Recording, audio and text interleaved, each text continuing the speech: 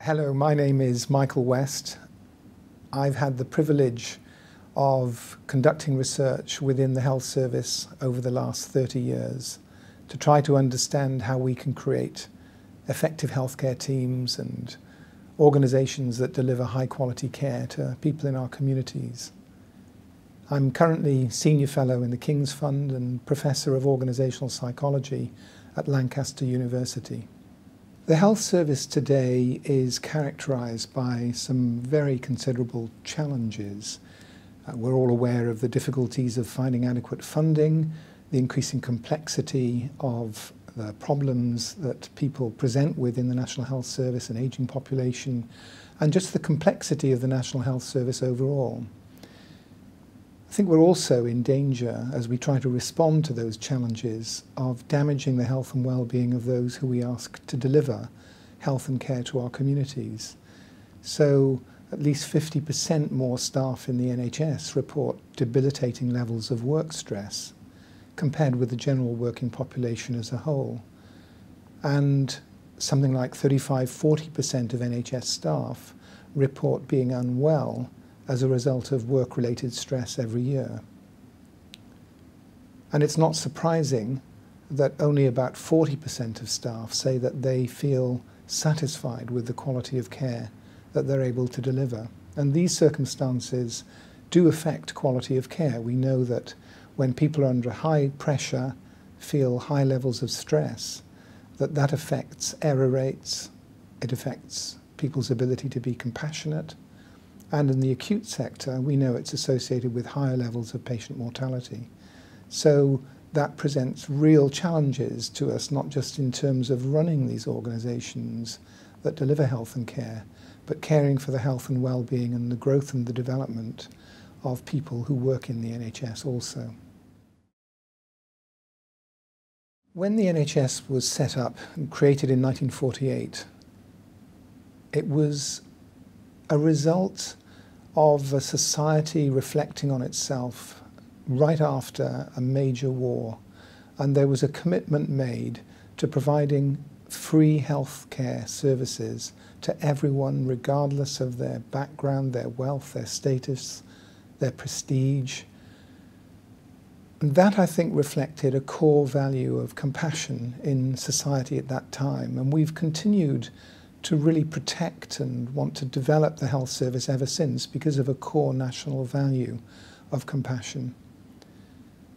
And the vast majority of NHS staff made a decision at some point to dedicate an enormous part of their precious, unique lives to caring for the health and well-being of their fellow human beings in their communities. So their core work value also is compassion.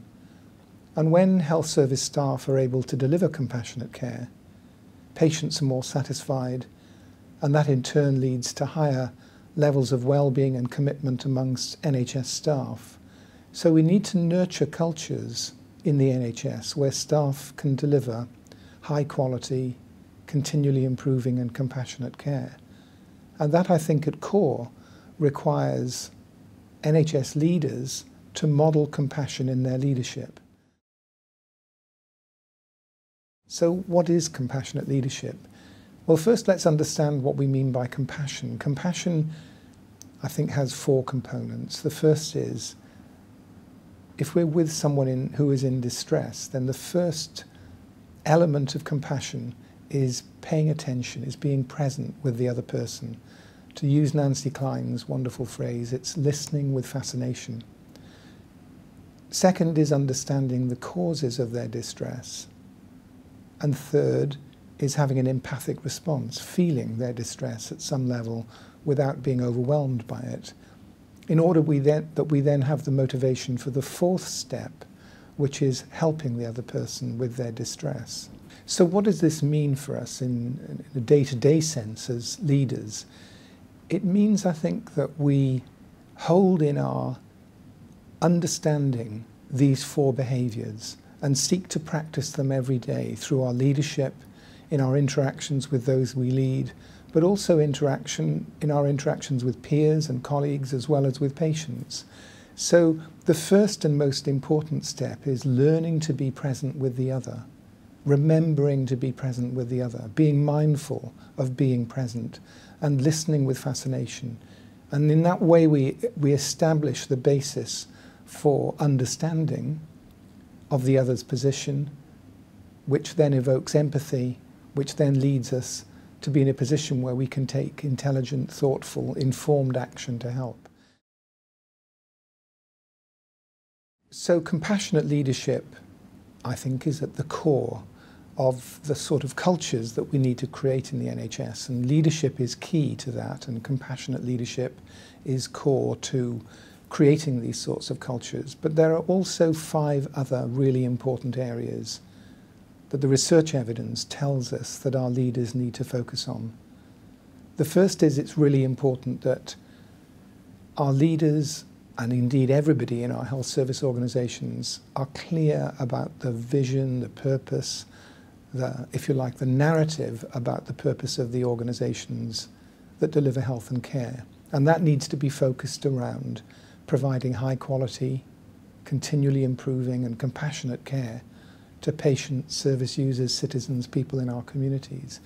But it's not enough just to have a vision statement or a set of words. Leaders at every level must embody in their actions, in their behaviours, in what they pay attention to, in what they reward, in what they monitor, a commitment to that vision and prioritising high quality, continually improving and compassionate care. Second, leaders must support all of their teams to translate those visions and purposes into a limited number of really clear, challenging, agreed objectives or goals.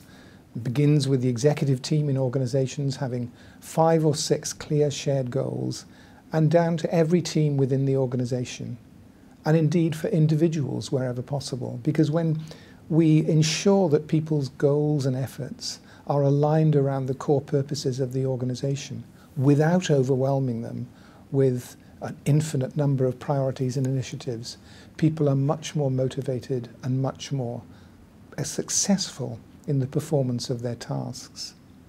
Third, we have to ensure really enlightened people management. This is absolutely critical. We know that staff engagement is probably the key predictor from the staff survey of the performance of our health service organisations. So we need leaders who are positive, supportive, authentic in the way that they interact with staff, who are open and honest, who are curious about how they can learn to lead better, who are compassionate and who are appreciative of staff.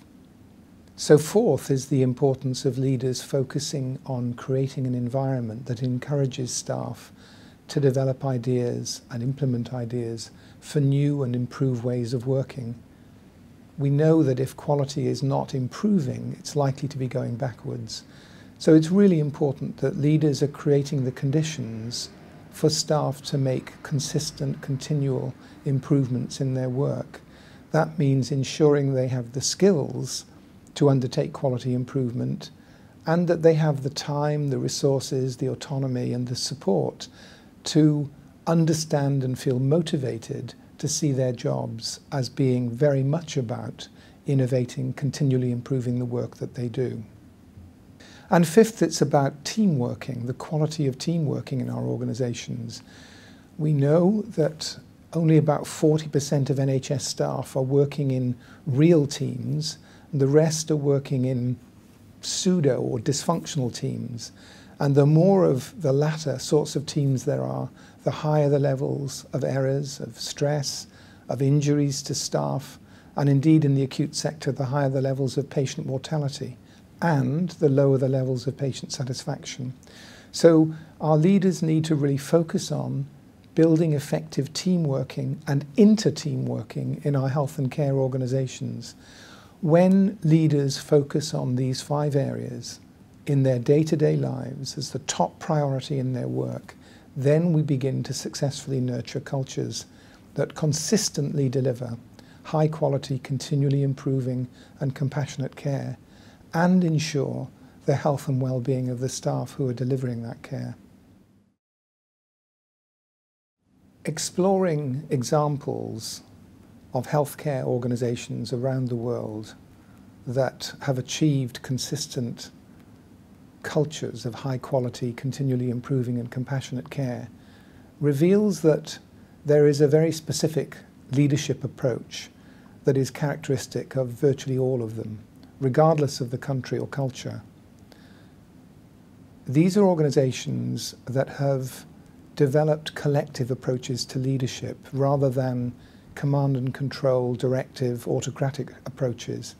Indeed, when we review all of the case studies and research studies around the world into cultures of high quality care, we see that command and control hierarchical cultures are about the worst form for trying to achieve high quality care for people in local communities.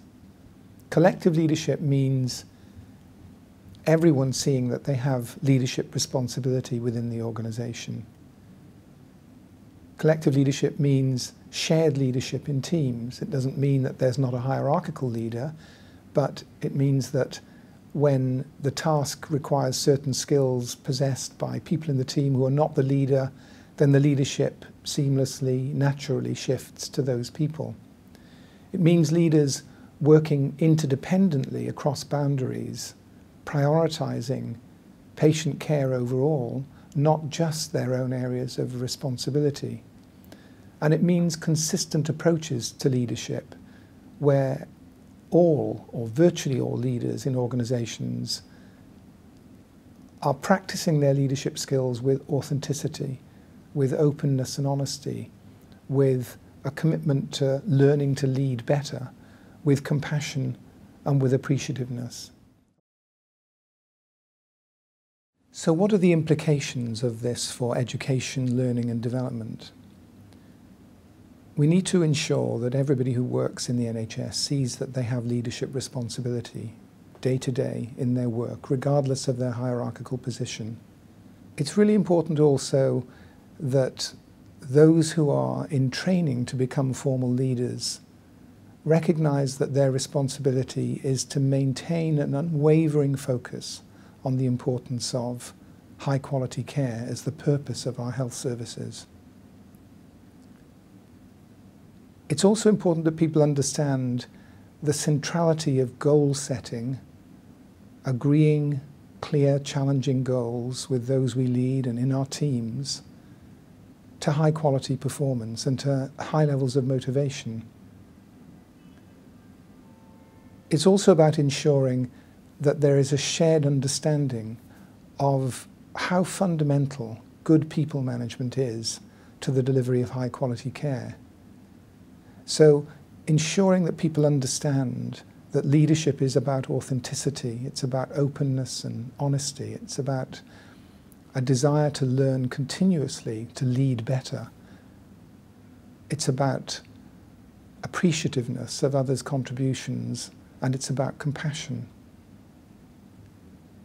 And we need to understand that continuous improvement, quality improvement, learning and innovation are really profoundly important.